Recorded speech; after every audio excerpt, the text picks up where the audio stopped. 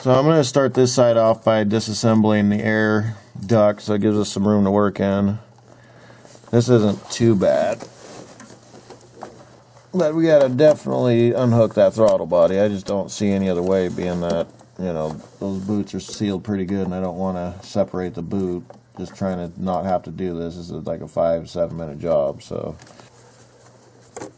I would just take the air tube out in general, because that's what I'm going to end up doing here, and leaving the mass airflow sensor, which is right here. I'm going to leave that intact. Alright, just push these off the side, leave them hooked up so you can break that connection free right here. We'll leave that off to the side. Alright, so our next animal to attack is going to be, we do have an attachment here, or I could just break this loose. This isn't too bad to get to. This one's a little trickier. Alright, so I'm going to push that off to the side because I don't want to undo that clip.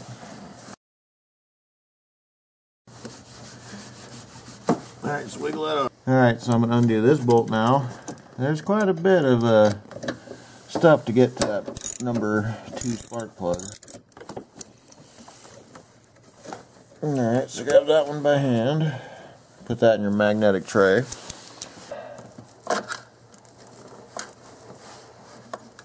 I'm trying to be as soft as I can. This thing is not just gonna give it up that easy.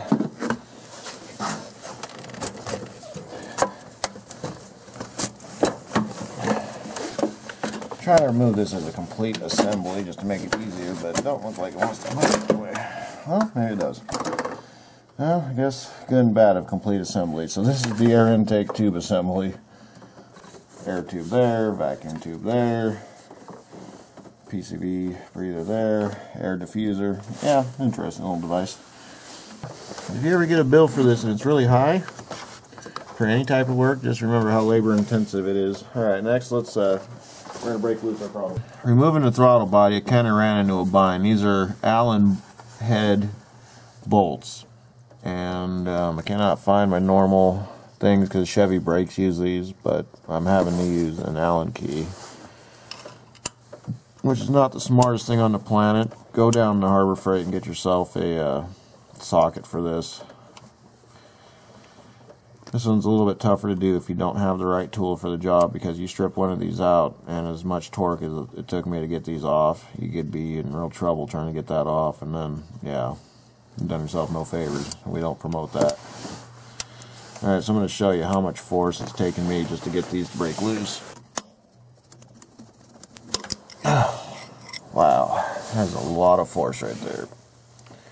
So I'm going to break them all loose first instead of taking them all out. Yes, I do have this one out because I was trying to size the rest of these, but let's see if there's a size on this one. Well, I can tell you it's a 6 from Taiwan. Alright, so this back one's going to be a bit interesting because you got stuff in the way. I like to leave all my clamps on the hose they came from for easy reassembly. So sometimes you might have to break these loose. There you go, just take it and spin it. Just comes right off. Just going to kick that off the side here. Alright, now let's undo these. So the darker brown, I will say, goes up top, and then there's a light, I want to say that's gray, goes on the bottom. Wow, good. Wow, that almost worked better than anything I've tried so far. Alright, so that's what you're trying to get out.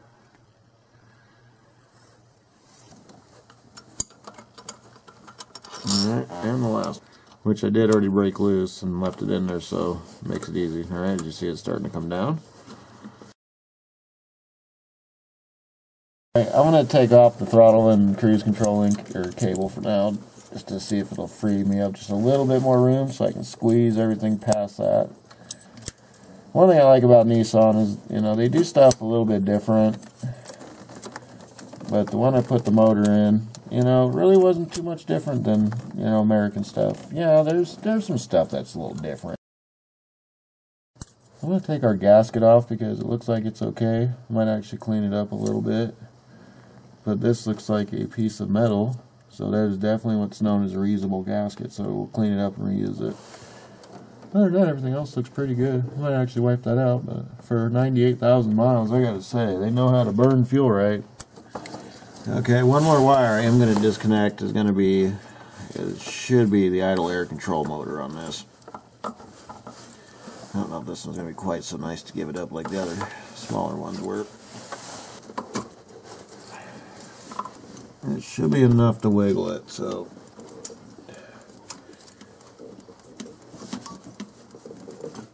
What I might actually do is open up the throttle plates and, wow, voila, we got room. Not much, but sometimes that's all you get, that's all you got. Alright, so let's go ahead and do our first one since we made some good room. I'm going to give this one a 5. Just because of the fact you got to have some tools. This is not for the average DIY guy. I've been working on cars for 20 years and, you know, this is a good challenge, don't get me wrong, but this could be a little much for those just starting out. But watch the video a couple times and, you know, you'll be proud of yourself knowing you've done a hard job. A job that people had to go to school for. Hey, there's something.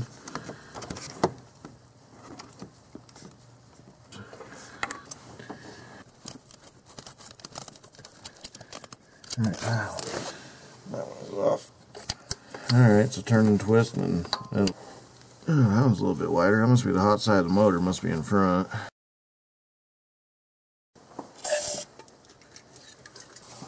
Yeah, these two upper cylinders, or front cylinders, are definitely the hot ones.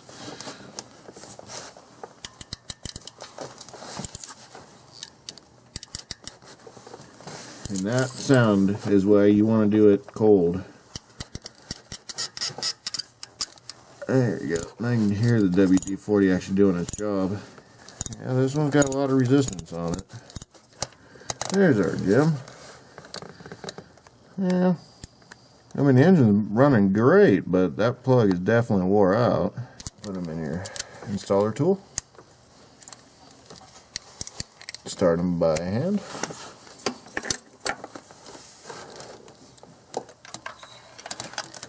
Again, if you wiggle it around, you'll feel a rough spot. Just keep moving the extension until you find the sweet spot where there's very little resistance. And eventually you run it down, and it stops by hand, then do your final torque. Again, we're doing these first pass of 14 and a final pass of 18.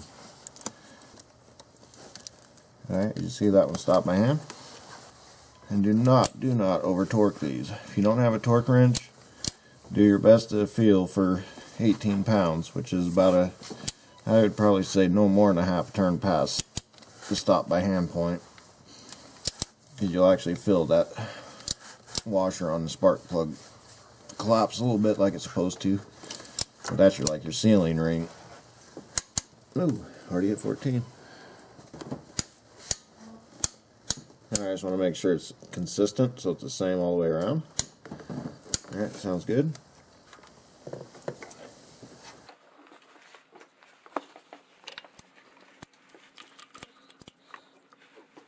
Alright, then our bolt. There's a little bit more room on this side to actually hold the bolt all the way down, so no magnet tool needed on this side. And again, about 10 and 12 pounds of torque. This one, just do by hand. Now what I like to do on these that are 10 and 12 pounds, you see where my hand is, I'll literally take it and go like that. More torque here means you're going to put more torque down here, and this is where you just want 10 to 12 pounds.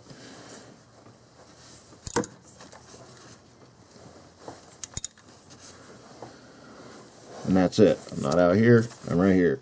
And that'll give you your best 10 to 12 pounds. Okay. Plug our coil back in. Alright, wait for our snap. Yeah, this one's going to be a little fun, I can tell. I think at this point I'm going to remove the dipstick. Be careful not to get anything down and dirty in there. Well, these back ones are interesting to get off. Okay, so the back coil is off, not the one we were trying to work on, but I guess that's okay. We've got to make some room so we can unplug it. We'll get that one out of the way.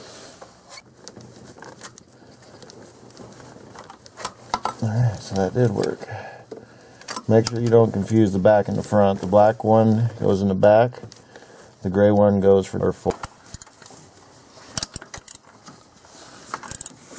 Alright, luckily there's enough room I can get my hands in there and grab my bolt. Alright, let's pull our coil.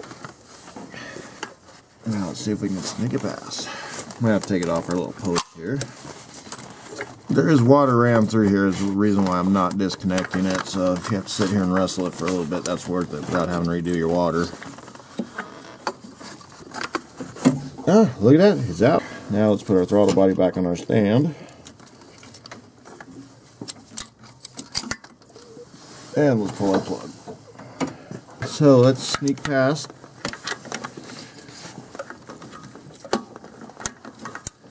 It might be a little interesting to do, but it shouldn't be too bad if we can get down in there.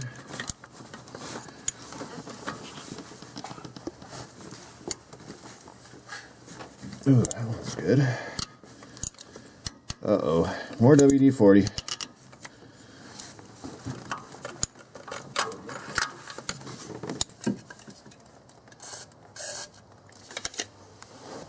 Some of these came out and didn't need it, some of them do. This one is one that does.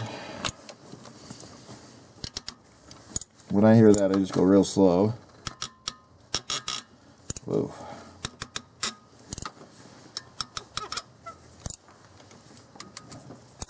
Between number 1 and number 4, I don't know which one made the worst divorce sound. There we go. Sometimes it's breaking the carbon on the other end. Well, look at that, folks. Let's see what the fight was all about. You can see where the WD-40 actually got right down and broke this line up. This is what was making most of the noise, is breaking that off. Yeah, this plug was not in good shape at all.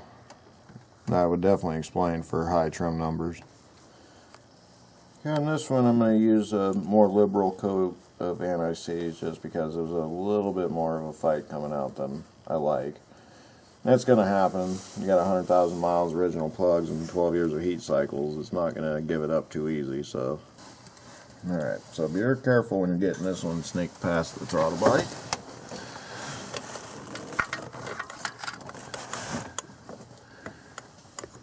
One thing I like with anti-seize is it gives you a little bit of lubrication too, as you're seating a very delicate part. You know, as far as I'm concerned, aluminum heads are delicate. Sometimes you gotta wiggle it just to get past this minor hard spot and make sure it's not a cross thread. There's a difference. Minor hard spot will go smooth as soon as you shake it. Cross thread won't. I always run these down by hand so you don't make that cross thread, because you do not want to cross thread aluminum. It is not forgiving like steel. First pass, 14. Normally I don't use a torque wrench when it comes to spark plugs, but being, you know, that this vehicle, when it was new, was $41,000, I respect that. Though we didn't pay nearly that. Still, take care of a car. This car will last almost 300,000 miles, so they say. It wasn't a very strong 14.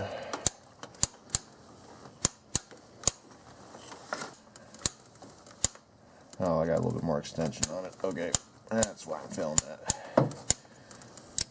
Now, as you can tell, I'm not hearing that strong sound like I was hearing on the other side, just because I'm using one more extension. I lose a little bit of sound. There's just no way not to. So I'm going to give it a little extra, but not too much more than that. So as you can see, I'm holding it. Now I'm getting a real strong and a little bit of kickback. So we definitely hit our 18 pounds. Alright, let's reinstall our coil pack. Alright, let's snake this past this mess again. Let's see if I can't come in on the back side of it though. Just a little bit more. There we go. Now if we can spin it, be good. Alright, very good. Now let's put our balloon.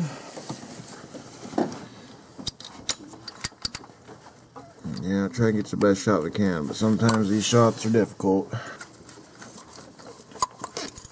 Now I'm going to hold on to the throttle body and then just torque this again, like I said, about 10 to 12 pounds.